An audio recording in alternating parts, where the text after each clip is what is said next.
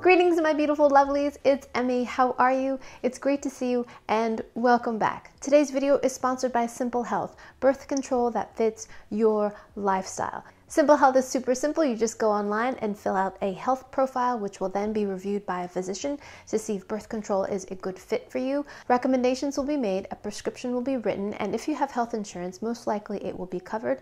If not, prescriptions start at $15 a month. Your prescription will ship for free and arrive right to your doorstep. So Simple Health would have been such a great tool for me as a recent college graduate. I didn't know exactly where I was going to be, and if I had Simple Health, I could just simply go online and change my address, and my prescription would come directly to me. Such a great tool, because then I wouldn't have to worry about any lapses in my prescription. It should be noted that Simple Health is not a replacement for routine checkups with your doctor. If you'd like to try Simple Health for free, click the link down below or head over to simplehealth.com/Emmy or use my code Emmy at checkout. Big thanks to Simple Health for sponsoring this video and for their continued support. Now today, I'm going to be making a dessert that is inspired by the ding dong. Do you know what a ding dong is? This is a ding dong. Ding dong! I somehow associate ding dongs with breakfast. I'm not exactly sure why. This is not something I ate a lot of when I was a kid, but my mom on occasion would pick up a pack of ding dongs or the Hostess chocolate cupcakes just as a treat once in a while, and I have to say I wasn't a huge fan of them, but I'm going to be making a cake that was inspired by this, and the cake looks absolutely marvelous. Doink! I don't remember the last time I had one of these, but let's go ahead and give it a taste. Here we go. Itadakimasu. They're fine. Surprisingly, they're not all that chocolatey. I taste more vanilla, I feel like. The coating on the outside is very waxy and doesn't taste all that chocolatey. The cream filling tastes kind of vanilla, it's very fluffy. I would say it's very similar to the fluffy cream filling of a Twinkie. So the recipe I'm going to be using today comes from I Am Baker, and I will put a link down below. The first thing we need to do is to prepare our pans. We need 2 round cake pans, 8 inches in diameter, and they need to be 3 inches tall. This is taller than your standard cake pan. This is important because we don't want the cake batter overflowing into your oven. That would be an utter disaster. I cut out 2 parchment rounds and sprayed the inside with baking spray, and then placed my parchment paper at the bottom to ensure that the cake will unmold. In the bowl of your stand mixture, you're going to combine 1 3/4 cup of all-purpose flour, 2 cups of sugar, 3/4 cup of Dutch processed cocoa powder, 2 teaspoons of baking soda, 1 teaspoon of baking powder, 1 teaspoon of kosher salt, and then we're going to take a whisk and whisk that all together. In a separate bowl, we're going to combine 1 cup of buttermilk.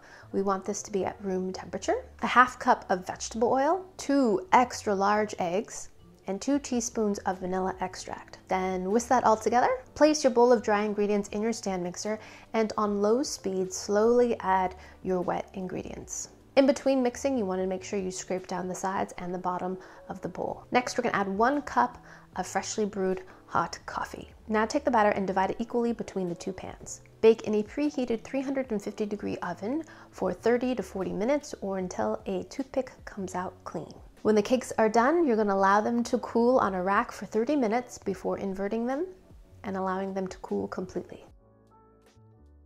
We're going to be making a special fluffy cream for the filling. So in a saucepan, we're going to add 1 cup of whole milk and add 5 tablespoons of all-purpose flour. Use a whisk and mix this really well. And we're going to bring this up to a simmer, and we're going to cook this until it's nice and thick.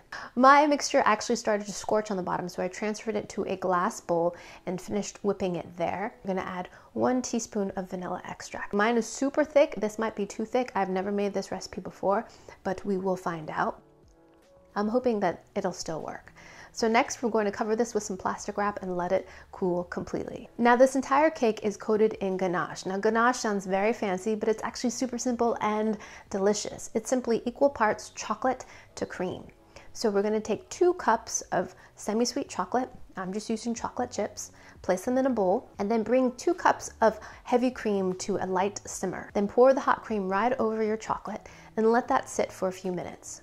So after a few minutes, you come in with a whisk and gently whisk in the chocolate, and it'll begin to melt into that hot cream, into this gorgeous, shiny, luscious chocolate ganache. Now, this is too hot to pour over our cake, so we have to let this cool so it has a thick enough consistency that when we pour it over the cake, we'll get a nice kind of thick coating. Now I need my hand mixer, and I'm gonna plug my hand mixer in for once. Yes. Apparently this kind of frosting is called an ermine frosting. When I think of ermine, I think of a long rodent, kind of like a ferret in shape, but white in color. I think they were used to make fur stoles, but that makes sense. If they're the white ermine I'm thinking of, this is a white fluffy frosting. Okay, let's just go ahead and make this. In a large bowl, we're gonna combine 2 sticks of butter. This is 1 cup of room temperature butter. Dunk that in there. And we're gonna combine that with 1 cup of granulated sugar.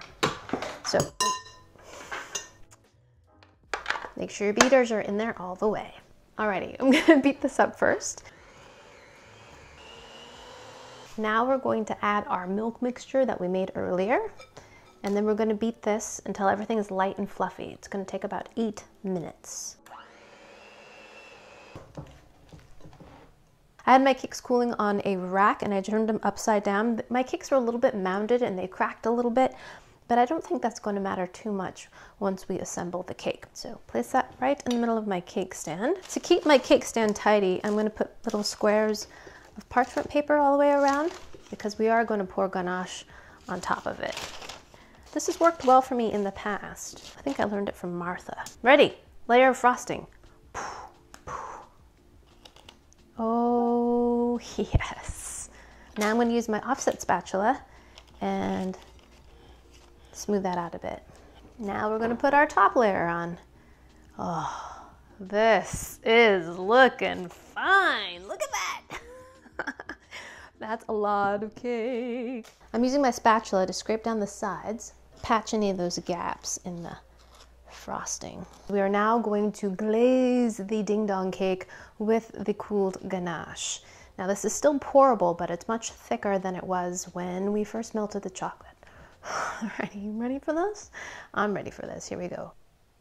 Oh, honey baby, that looks so good. Oh, look. Are you seeing this? This is gorgeous.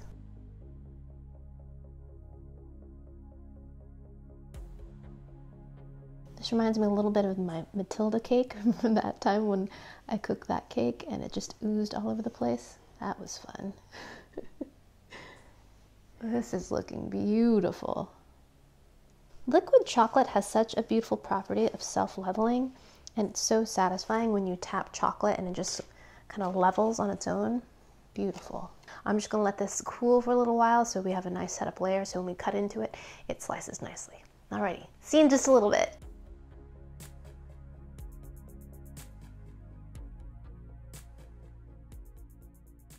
Alrighty, my lovelies, we are back, and look at the beautiful ding dong cake. Isn't it gorgeous? Ganache. Just pour ganache over anything and it'll make it look like this. It's so gorgeous, but it is important to get the ganache at the right consistency so that it will do what you want to. I do have some bubbles, which I find a bit annoying. Pastry chefs, chocolatiers, chocolate experts do tell me why I have bubblage and what I can do in the future to get rid of that, because it's otherwise very pristine, but there are some bubbles on top.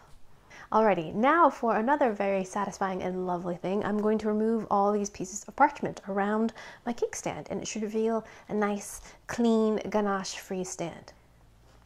Oh,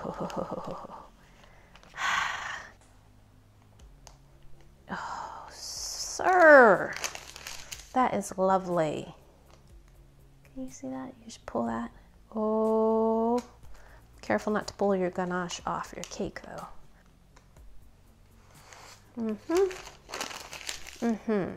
And there we have it, my lovelies, the beautiful ding dong cake.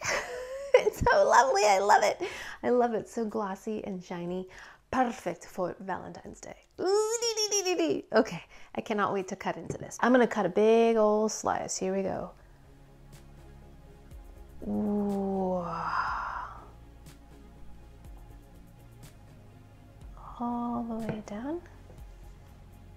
Slice. Da, da, da, da. Yeah, look at that beautiful cake. Yes, yes, yes, yes. That is gorgeous, gorgeous, gorgeous, gorgeous. Alrighty, lovelies, the cake turned out beautifully. I'm so pleased with how even the layers came out. The cream layer is nice and even, as are the cake layers. I was a little bit concerned because my cake did dome a bit, but I just kind of smushed it down. I didn't want to trim it because I really wanted a full fat cake layer, and it looks gorgeous. Here we go. Oh my gosh, look at all this cake. Oh, itadakimasu.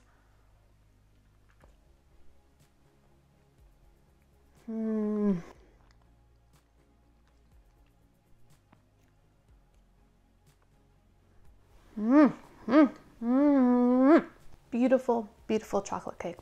Rich without being overly sweet, full chocolate flavor, a little hint of coffee, which makes it taste even more chocolate. Lots of vanilla in there. Lovely, absolutely lovely. The ganache layer is decadent and rich and chocolatey and smooth. It has a lovely smooth icing-y texture to it rather than being waxy, and the flavors are so full and rich as well, full of chocolate flavor. But I love the balance of sweetness. The frosting is sweet, but the cake layer is not overly so they kind of offset each other. It's really great. A very rich, decadent, beautiful chocolate cake. Not only is this cake delicious, but I think it really captures the essence of a ding dong. It really amplifies those flavors. I think ones that are somewhat lacking in the original really heightens that combination of chocolate and vanilla. And then just for the ding dong gestalt, it just nails it. So there you have it, my lovelies, the beautiful ding dong cake. Absolutely great celebration cake. I think it would be great for a birthday, Valentine's, holiday. Lovely. Or just because you want a ding dong cake. Thanks so much for watching, and big thanks to Simple Health for sponsoring this video. If you'd like to try Simple Health out for free, click the link down below or head over to simplehealth.com/Emmy or use my code Emmy at checkout. Thanks again for watching. I hope you enjoyed that one. I hope you learned something. Please share this video with your friends. Follow me on social media, like this video, subscribe, and I shall see you in the next one. Toodaloo, take care, bye!